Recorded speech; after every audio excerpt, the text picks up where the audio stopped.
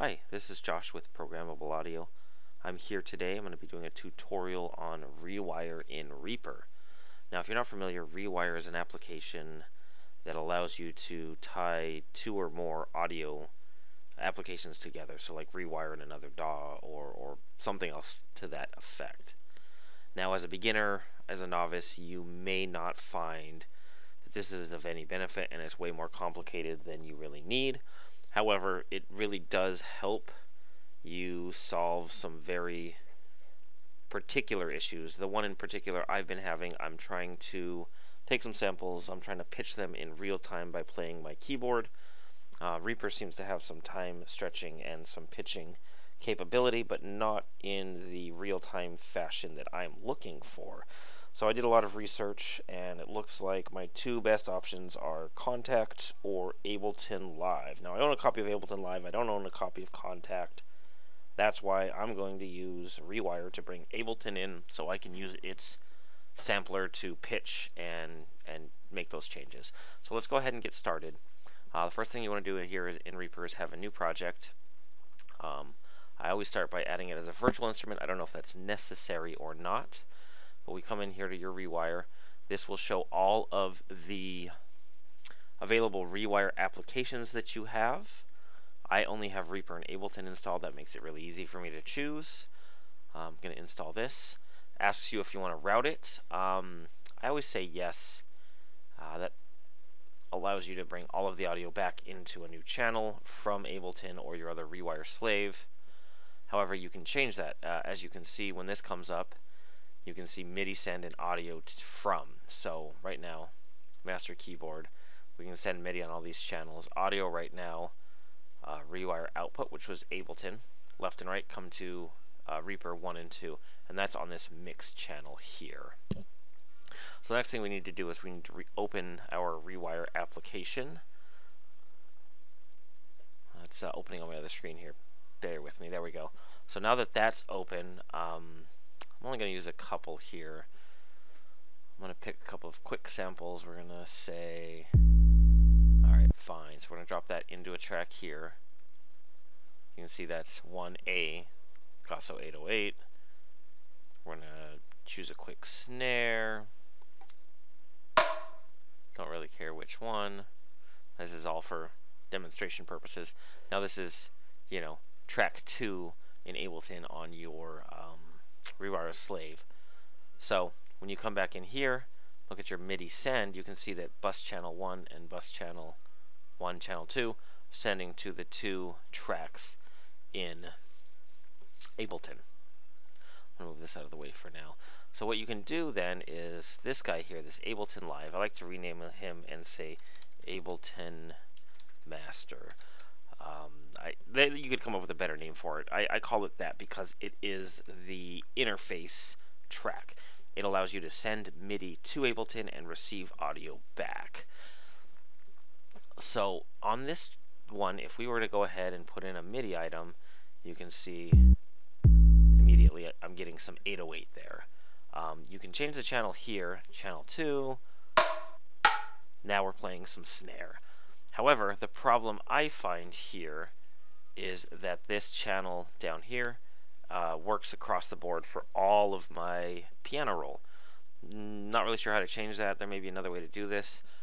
So what I'm going to do here is I'm going to insert two tracks. I'm going to turn off the input because I think it's picking up my microphone. Anyway, we're going to call this one 808 MIDI. We're going to call this one snare MIDI. As you can see, I misspelled that. As you can see, so I'm going to bring this down. So if I'm on the 808 track, oops, where did that go? I'm not used to that.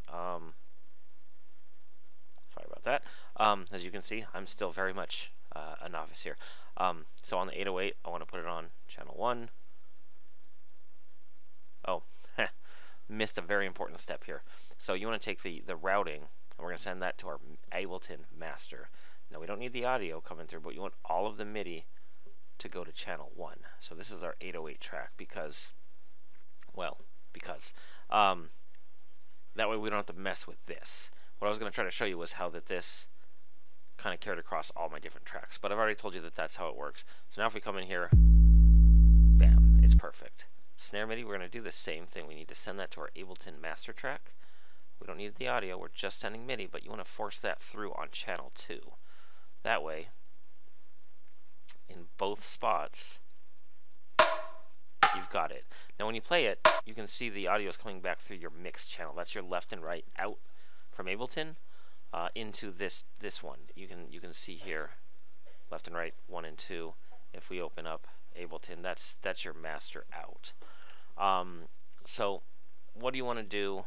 What if you want to split those sounds because you want to process them differently? So that's where you can use these separate channels. So you want to assign these. So we're going to say channel 3, channel 4. That gives us 4 channels coming in. Unfortunately, the version of Ableton Live Lite that I have only allows you to have 4 channels. But from here, from your audio out, you can go to Rewire out, and we can change that to 3 and 4. See, if I do that here, and I try to do 5 and 6, tells me that you can only have 4 channels. So I can either have my second one going through the master, I can disable the master send back, or I can start putting things in mono. For now, like I said, I've got 2 samples that I want to pitch. This is more than enough for me. I'm sure there's other ways to do it. If you know what they are, I'm happy to hear it. But for now, we're going to set this back to the master, just because it makes life easier. Well, actually, let's... I'm not really sure how to disable the master send. So, anyway, I will show you how to then receive the audio back on a different track. Obviously, if you have more outs from your Rewire slave, you can do this as many times as you want. Same with the MIDI going in. You can send as much as you want here. You can see, you know what I mean, you've got channel, all kinds of crazy stuff. So anyway, we're going to insert a new track. Take the input off because I don't want it recording the mic twice. And we're going to call this 808 audio. Now from here, instead of sending it to the master send, you want to take your master send, and you're going to tell it, because we set 3 and 4 on that 808 chat, so you say 3 and 4 goes to 1 and 2. On this one we don't need MIDI, so that should be more than enough. Now if you come into your 808 and you play one, you'll see that audio coming back through another channel here. It comes right back through there. So that's a really easy, kind of simple way of getting MIDI out to Ableton or whatever Rewire slave you're using and getting the audio back in. Like I said, I've got kind of a limited version of it, so I can't do as many inputs and outputs as I would like. However, some workarounds, mono channels is one. I haven't gotten that far. I'm not sure I really want to do that, but I thought I would share this with you because it was very confusing at first, trying to figure out how to get the whole thing working. You start it up, you end up with this one window, and it's very unintuitive to start, to try to figure out what you're doing. So here it is. We've set up Rewire. As you can see now, it's really not as intimidating as this window makes it look. Easy to do. Play around with it. Let me know what happens, what you do with it, and if you have any advice on things I've done wrong, things I could do better, I'm all ears. So until next time, I hope you like this, enjoy, and have a great time.